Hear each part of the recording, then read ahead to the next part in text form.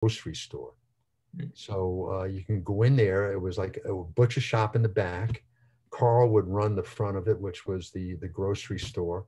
And if you needed rolls or you needed a pastry, you needed a cereal or candy, it had the greatest selection of candy. On the way to Kennedy Field, that was always a stop because you had to get your bazooka bubblegum to chew to go to Kennedy Field to play baseball all day. Then next, do you know where the shopping center? You've got like a sushi restaurant, and then a nail spa, and then an empty store right now. Right. Before the big building near the clock. That little store that's empty, that was our post office. Oh. It was the second post office, I remember. The first post office, where the veterinary hospital is now on Broadway, that years ago, you had a barber shop. It was a barber shop, I think some sort of a window door store. And then there was a little post office. And then the post office moved from there to where this empty store is now. And then it had to be the 60s sometime that the gentleman who owns the one little shopping center on the corner of Livingston and an Irish name, can't think of it, very nice man. He on the corner of Livingston and Rockland Avenue, he owned the land on Railroad Avenue next to my father's property, and he is the one that built the new post office, which is the post office that we have. We call it the people that have been here call it the new post office, and it's got to be at least 60 years old, or pretty darn close to it. So that's how the post office is developed over the years. Okay. But basically, that area and where all the homes are built on Livingston Street, south of Broadway. There were some homes that were there, maybe the first 3, 4 or vintage homes. But from there down where you have the small ranch house type of homes, that years ago was an open field. And the fire company used to run a carnival every year. So the carnival that we have for the Norwood Public School, that's nothing new.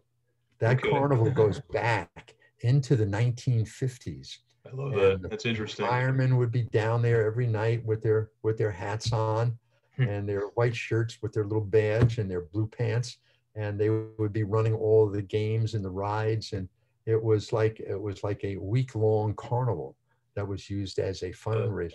I don't remember where the money went for it, but the fire company has always been a vital cog in the philanthropic wheel of the town of Norwood. They have been giving out hot dogs for a real long time, without question. Good ones too, I might add, at least for my limited time here. But basically, the only homes that I remember further down towards Blanche Avenue was the Benequista family. Mr. Benequista had the home on Blanche and Livingston that faced Blanche, and his two sons had homes on Livingston facing the street, facing Livingston Street. And then there was a little where they have that empty lot now on Livingston, just before the Benequista homes. There used to be a little small red house that one of my classmates Arnold McDonald Hmm. lived in. And he and his family lived there for years and years. And then after Arnold's parents passed away and he was still in good health, he lived there by himself. And I think eventually he moved and to his stepsister's home in Cresskill or Dumont. And then the building just became dilapidated, and I don't know who ownership passed to. But those were really the only homes that were in Okay. Of the area. And course. I mean, then you had the Falkenstern family right. living on Blanche Avenue, and uh, the Falkenstern and extended Falkenstern family. And then there was always Mrs. McNeely. Mrs. McNeely was the most famous first grade teacher in the Yeah. town of Norwood's history. Let's talk And about her then. Tell me yeah, about her. she uh, she was a little short redheaded lady Yeah. who was like an angel. She was so sweet to kids that for kids that had a self-image problem, of Hmm. which I was one of many.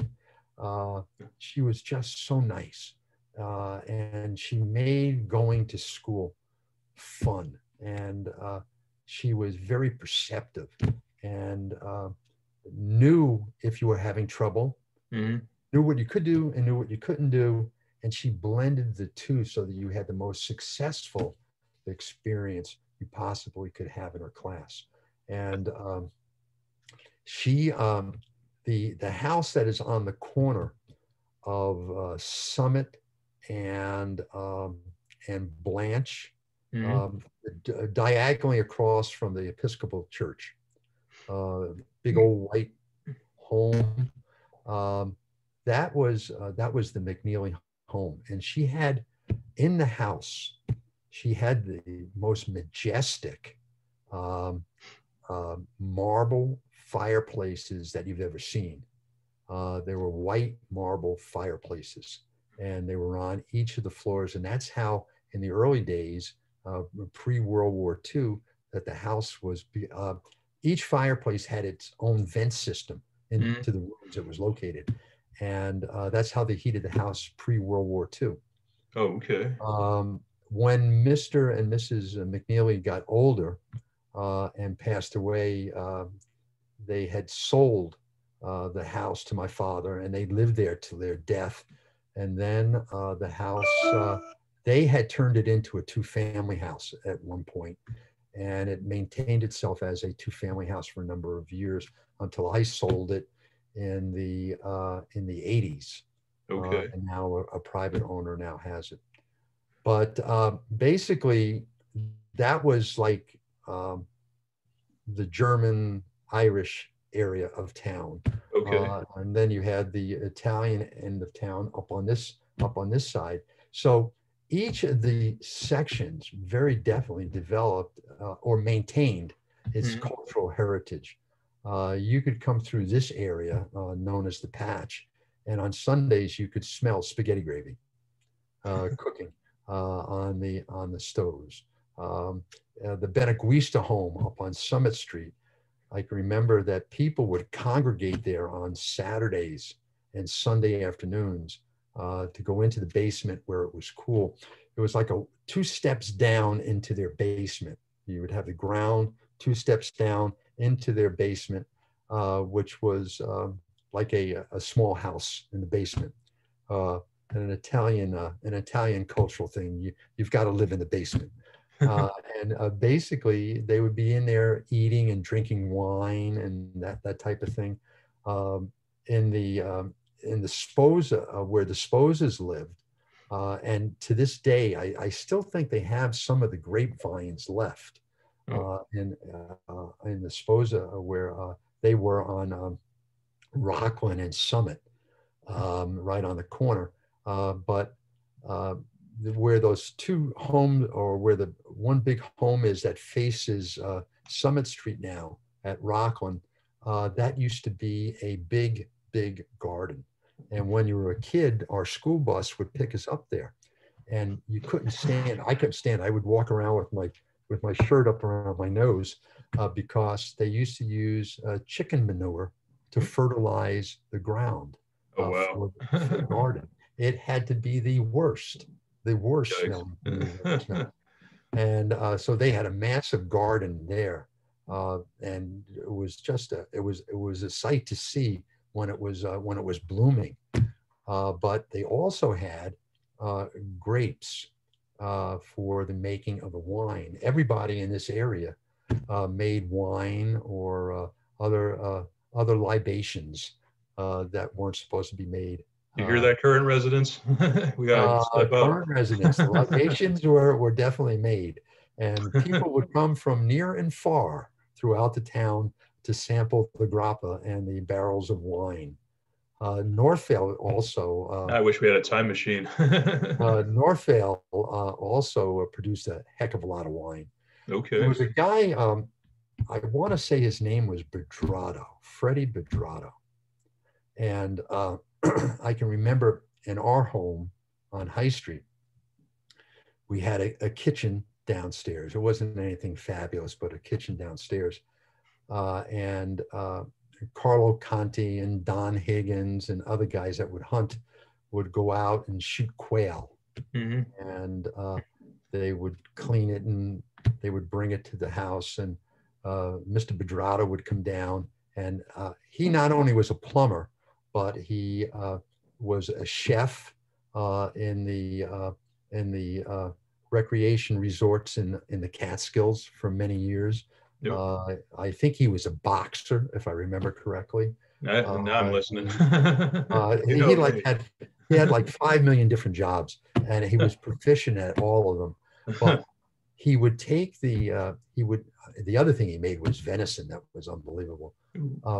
He would take the Cornish hens, Mhm. the pheasants, and he would stuff them, put grapes in them, and then he would cook them in a wine sauce.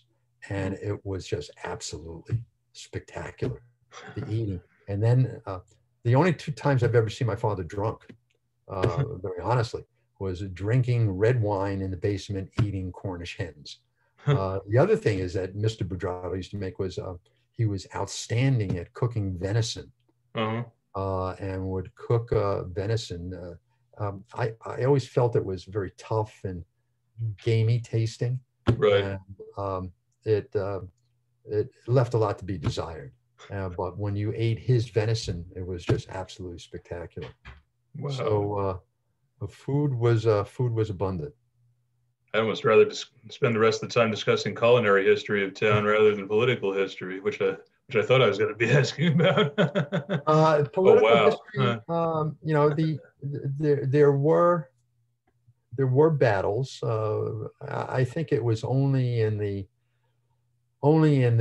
most recent past, in the last 20, 30 years, that things really became polarized. I think, very honestly, in my own mind, I think looking at the political history of the town, Mm-hmm. we would be very wise to consider the concept of term limits, both for mayors and councilmen. Okay. I think also term limits for employment of town administrators. Okay. I think what happens is that, and I think history proves it out. Um, People are not necessarily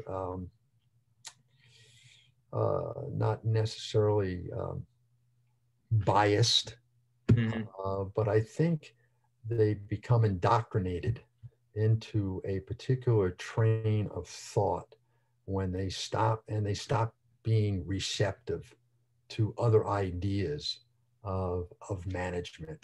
And I really think in particular uh, it's very, very difficult for a town administrator to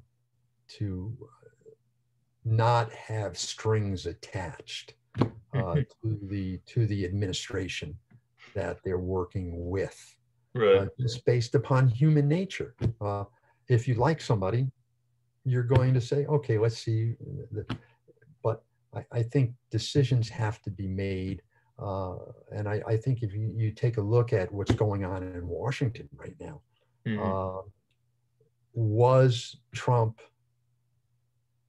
everything that you want in a president? No. And I'm a staunch Republican. His manner of he comes right out of the boardroom. And I think if most people have not been in a Fortune 500 boardroom, guess what? You saw it with Donald Trump. And I think from your legal background, you probably would be in somewhat in agreement to that. Everything comes down to either get the job done or you're gone, one or the other. This is my concept. It's my company, my administration. This is the way it should be done.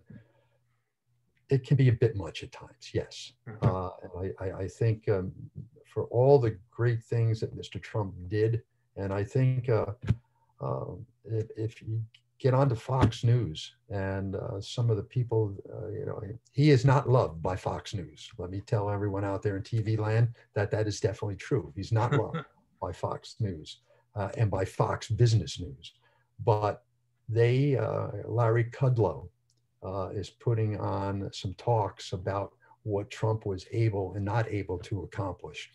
And I think when you take a look, a cold, calculating look at what he did running the country from a business standpoint, unparalleled, be it in international affairs or within domestic economic questions. Again, we could have another conversation about the mannerisms that he employed. But guess what? Fortune 500 companies, first Boston corporation. Anyone? Can you imagine Henry Ford not acting the same way when he was building his Ford Motor Company? So I think it's unfortunate, the polarization that's taken place. I think we've lost. You think that's come locally? You're saying too. Yeah, and I think it's filtered down without question. I think one of the things that we've lost in town is that back in the day, you could not start a baseball game on Sunday before 1 o'clock, and the reason why it was at 1 o'clock was because the last mass of the day, the last service at the Presbyterian Church or the Episcopal Church was over by 1 o'clock.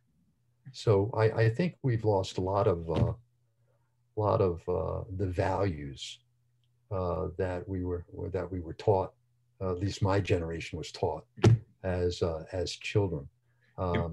I think we've gotten into a my way or the highway. I'm right, you're wrong.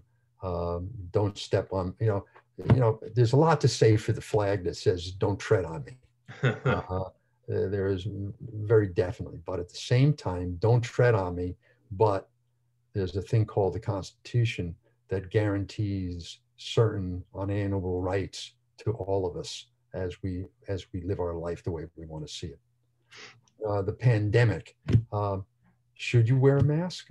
Yeah, damn right you should, for your own safety and the person's safety next to you, not because somebody told you have to, because it is the right thing to do. As a teacher, should our kids be in school right now? Yes, because of the psychological damage that is being done to the kids, as well as the lack of academic work, instruction. I could have stated that much more articulately, but I see where you're going. It's we probably have lost 5 years of preparation for these kids, just the natural maturation process that takes place. You're not going to get a hell of a lot of maturation playing Fortnite all day long on your computer. And I can look at my grandson in Florida, and I can say that with a certainty. But there has to be uh, reasonableness in the things that we do. So I would say to you, Paul, that from a political standpoint, um, are parties needed in the town of Norwood? Yeah, probably because of the structure. Are parties really useful? Not really, because everybody, it's a small enough town where um, Republicans and Democrats and independents uh, cohabitate. Uh, uh, there are a lot of families. If you take a look at the voting list, there are a lot of Mhm. families with a Republican wife or a Democratic husband and vice versa. So Yep, basically, it's a very diverse and thought-provoking group of people that we have in town. that is But true. But I, how would, I think I really do think that term limits and non-tenure, non-tenure in administrative positions for the town, very, very important. tell me, In order, oh, go go ahead. ahead. No, go right ahead. I was just going to circle back to you in particular as far as political history. How did you get involved? When did you start Um, getting involved politically with the town? basically, I was um, I was upset by a number of policies that had been implemented when I first came back to town. Hmm.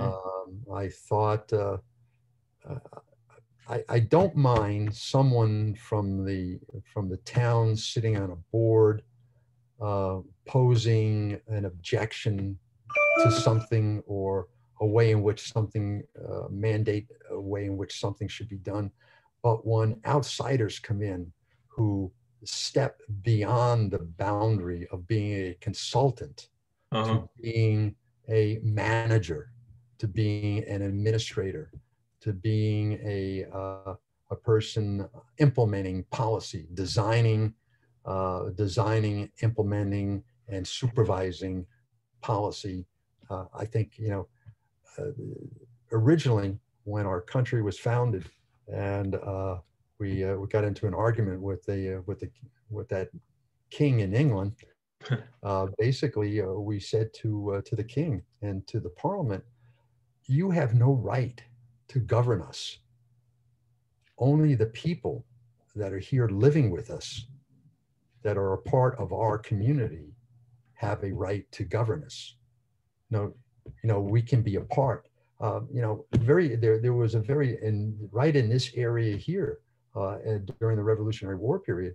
This was a hotbed for Tories, and basically they wanted their independence, but they wanted to be a part of England. So there was a quasi relationship that the Tories on the whole saw.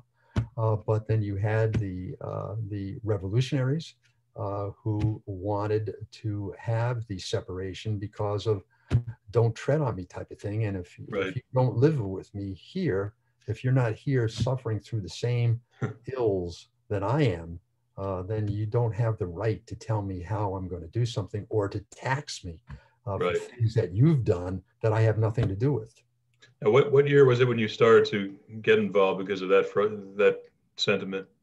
What, I what would was the have to time say frame it there? was probably, I had been asked by the Republican Party by Chubby Bocchino back in the early 1970s when I moved back to Norwood and Hmm. began building our home here on High Street um, back in the early 70s to run for council. And I was coaching at Ramapo College and that type of thing. And I said, no, I really don't have the time, et cetera, et cetera. But then as time progressed, the frustrations built and the frustrations built. And basically, I think it came down to a lack of communication. We all blame things on communication or the Right. lack of communication. But communication is a two-way avenue. And I think one of the most important things that people have to do is to treat others the way in which you want to be treated. And once you do that, then I think you have the ability to say some of the hard things that have to be said. But there has to be a camaraderie there, a oneness that we started to lose back in the 70s. And I think that was a byproduct, very honestly, of the upheaval of the Vietnam War and the winding down of that, the first war that the nation had ever lost. And I have friends that my heart went out to when they came back from Vietnam to be called a baby killer. And people. I was asked one day why more guys my age weren't getting involved in the 4th of July parade. And I looked at the guy, and it was a very close friend of my father's. I said, to be honest with you, why should they? I said, how have these guys been treated since they've come back from Vietnam? I was lucky. I had a medical injury, and I was given a 4A classification. That when, God forbid, everybody got killed in the field, I would get drafted and I'd be working in an office because I have 3 pins in my back in my leg that caused problems with my back that led to my most recent back surgery. So I was disqualified because of medical reasons.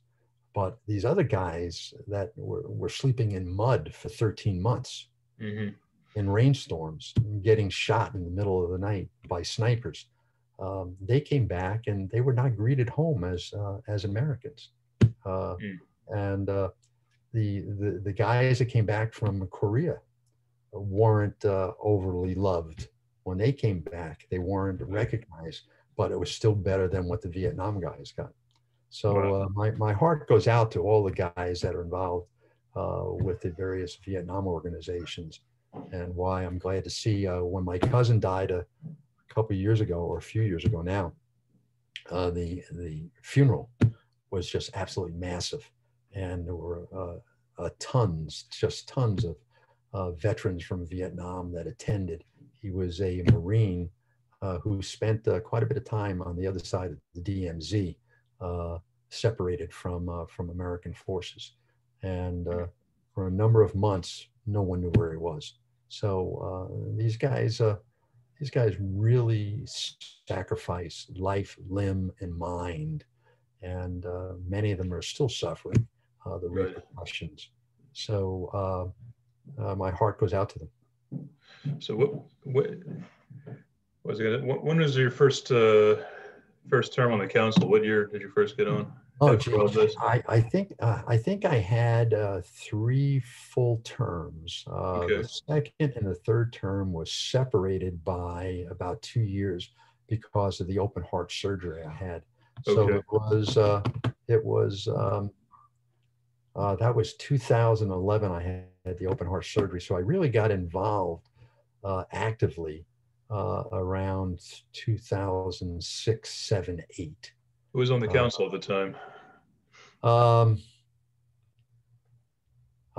Brizzolera. Okay. Jim was a councilman, and then became mayor when the mayor resigned to become a federal judge. Right, that was Mayor Kaplan. Yeah. Yep. Okay. Barry Scott. Anthony Gercio was on board, and I have to apologize. I can't remember the gentleman's name who went on the council with me from the West Hill. He's now he was a financial advisor at one point of his career, and he just turned complete angle of movement on his profession. He's now a full-time EMT. Working, I believe, out of Inglewood Hospital. John Nicolai? John Nicolai, yes, thank you very much. Okay. His name. Yep. But John and I came in at the same time. For our first terms. I put that first term in. Then I had an interruption because of the surgery, and then I came back for the third term. I think, very honestly, the council should be limited to 2 to 3 terms. The mayor should be limited so that new ideas and new blood, new perceptions new directions can be brought in, and I really think the whole concept of deal making by the parties should be done away with. Each party should be required to put up a candidate for each seat, which has not been the practice at times in the past.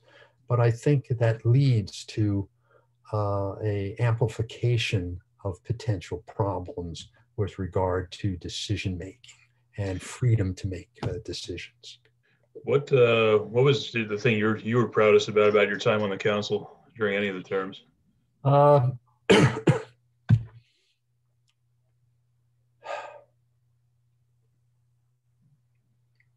I'm pondering without question. I think the thing that I was the proudest of was to take a very open-minded view of people's problems when they came before the council. Yeah, I have to excuse myself. My throat, you've had me talking so long, my throat is killing me. I'm just listening. I had some stories in mind that I wanted to make sure I got you, but you gave me some other good ones, so I just let you go. I think I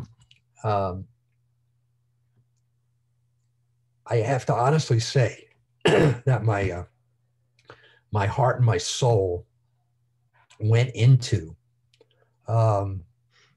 each and every question that was brought before us. That's all you could ask from council people, honestly.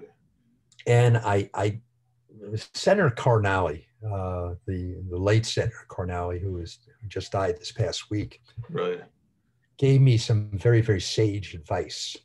I had become very close with John McDonald, who was his chief of staff for a number of years.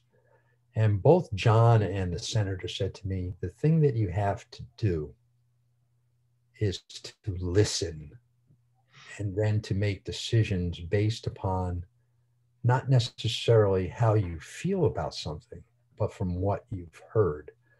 For example, I voted at one point. There was an administrator, one of our people, full-time employees, who had a son who applied for a job, and he was being told that he couldn't apply for the job because his father would have been his boss. I said, wait a minute. Just think about that. What are you saying to somebody? A kid who has grown up in town, who saw his grandfather, his father, and many of their colleagues work for the town in this particular function, which is a very necessary function, a very important one, a critical one, a highly technical one in reality.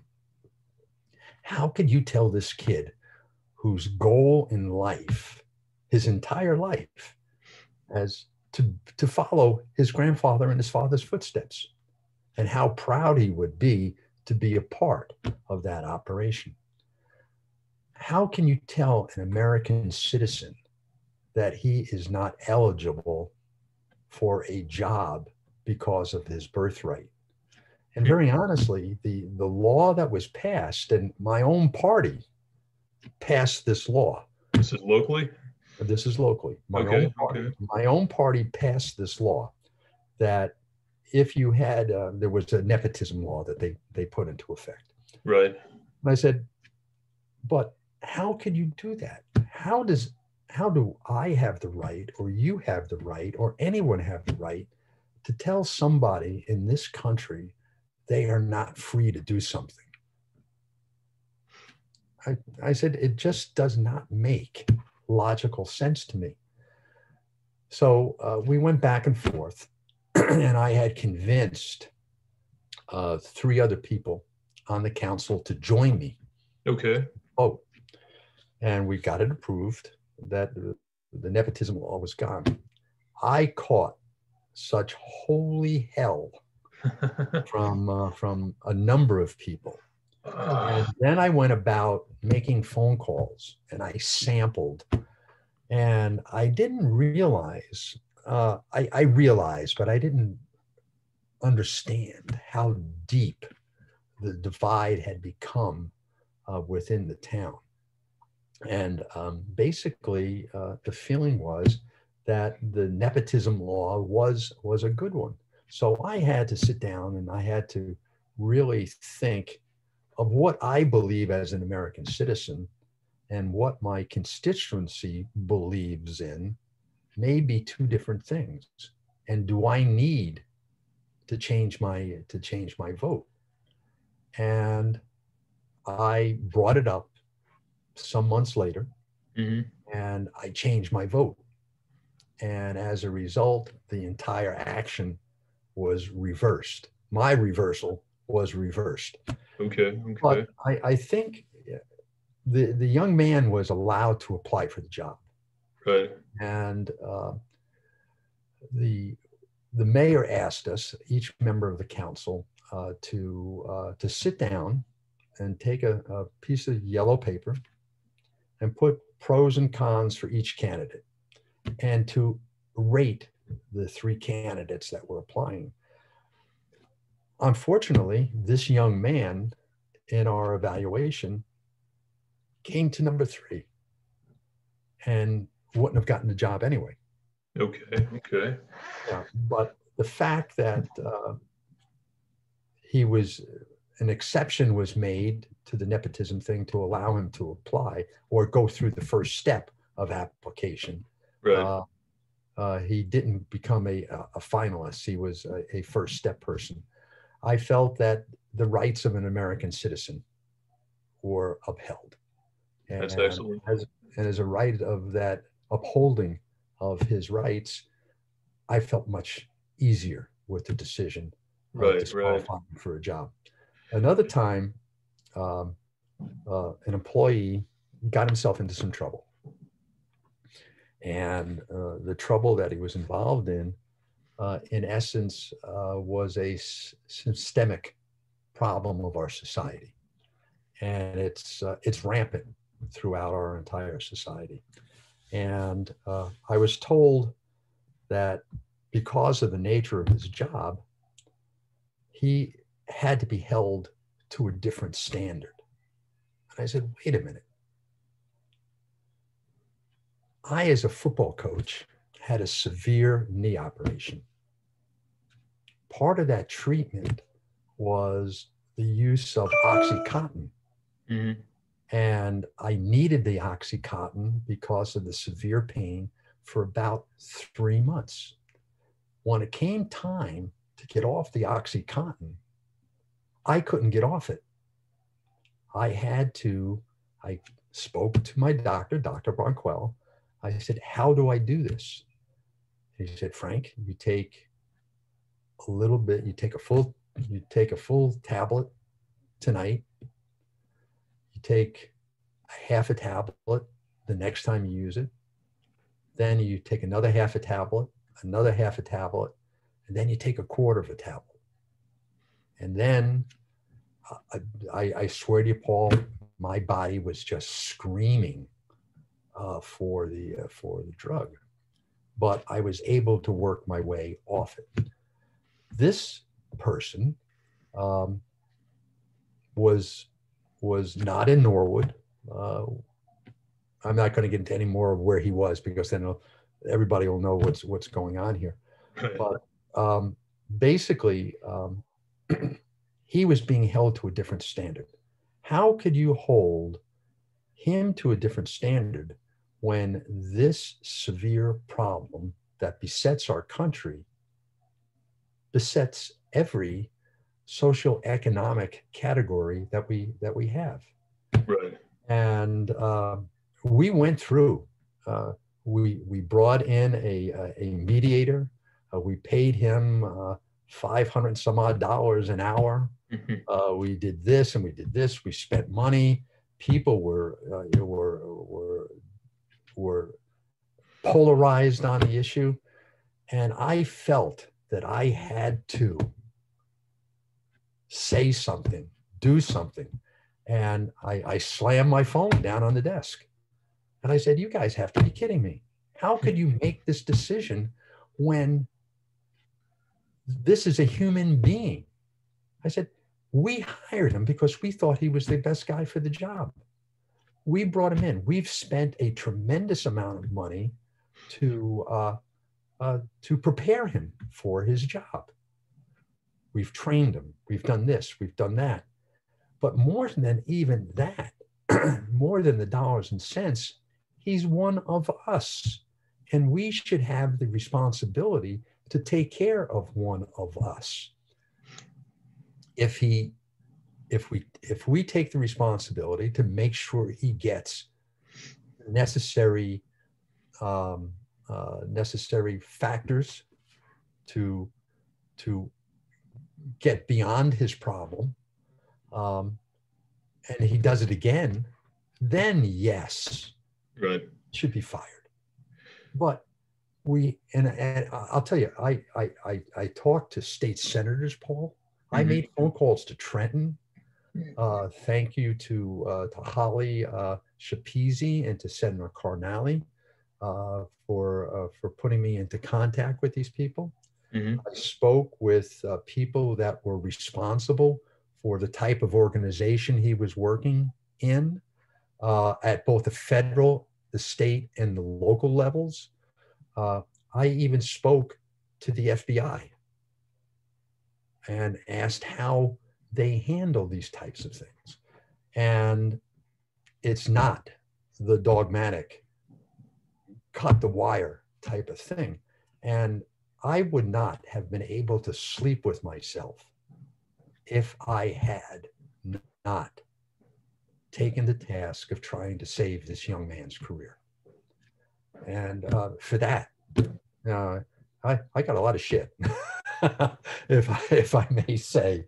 Sure. But I have to say that I was very proud of that. As far as the more mundane types of things, I was really proud of the Christmas parade. It's always good. Yep. We really had it going, and I thought that the development of the recreation facilities, where all people have an opportunity to take part in the community and participate. What I would love to see is to start erasing labels and titles. I shouldn't say titles because you need titles because of the scale or chain of command, but labeling. I could see that, yeah. And there's some councils that do that already. That they don't even run by party. It's sort of like school board in some towns. But yeah, let me. I only have a few minutes left, and you've been more than gracious with your time already. I want to give you my favorite segment to close this out, which you'll probably enjoy too. Give me your best recollections. I call it Norwood Notorious, something that really stands out in your mind, scandalous, entertaining, either from before your time, during your time.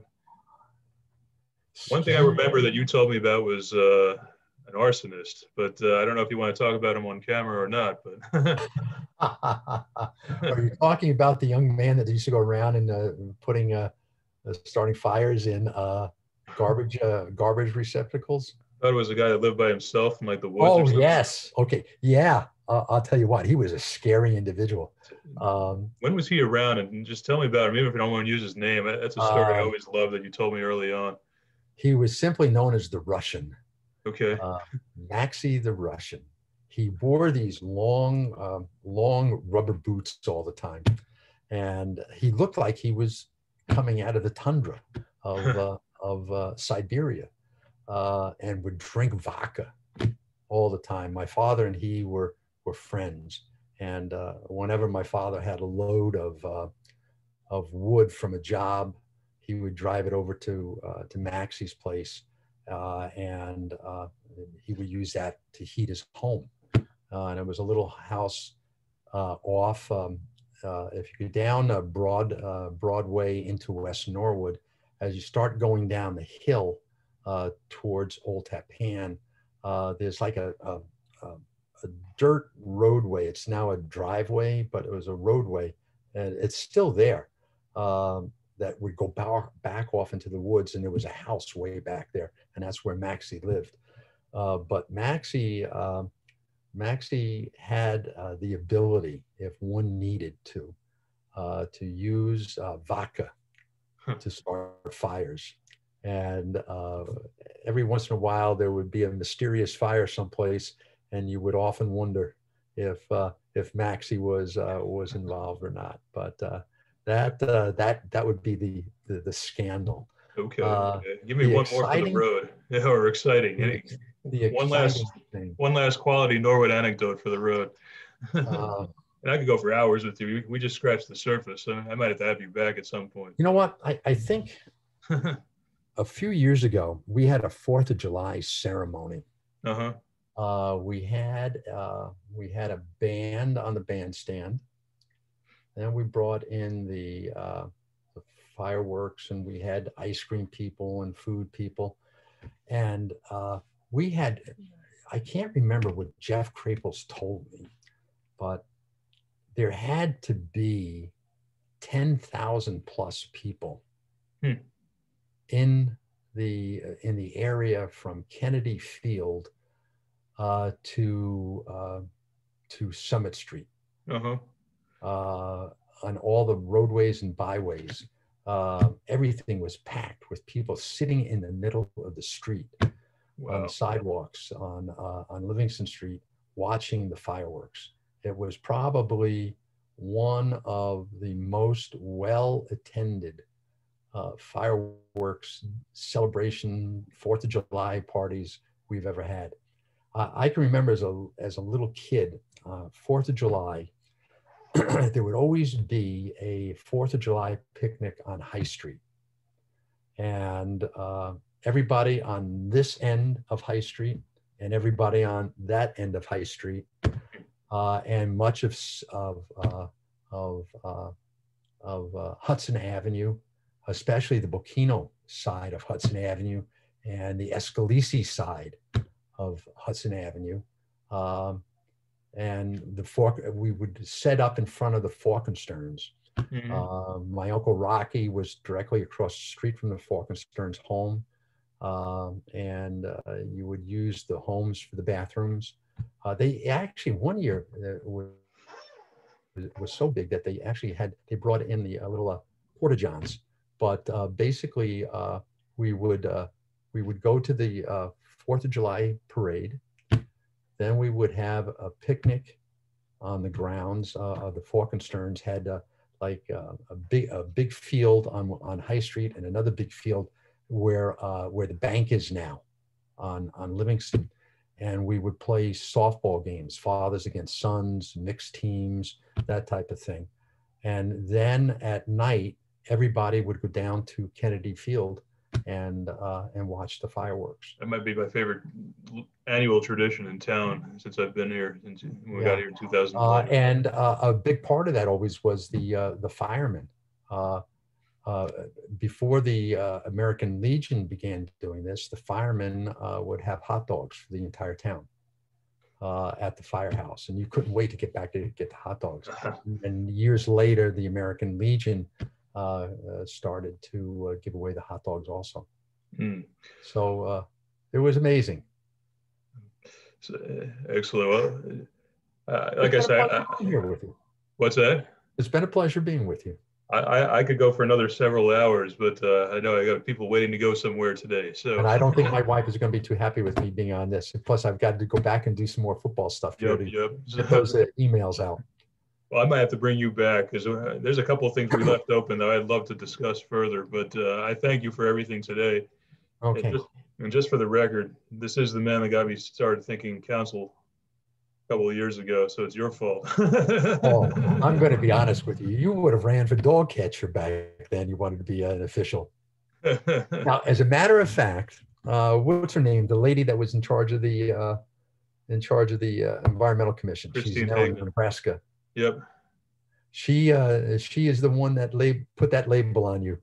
that you just wanted to participate. And I'll tell you what, you've been a mainstay in the town's operation without question. You brought a real balance to the council and a lot of hard work for nothing for the Environmental Commission. And in essence, you helped save our environment in the town. If we didn't stop that scourge on the trees, we would have been a barren community if not left unchecked. Thank you. So I congratulate you for your work. And you for yours. You go back a lot further than I do here, so you've earned it as well. But have a great day. You too. Now, how do I shut this off? How do I shut this off?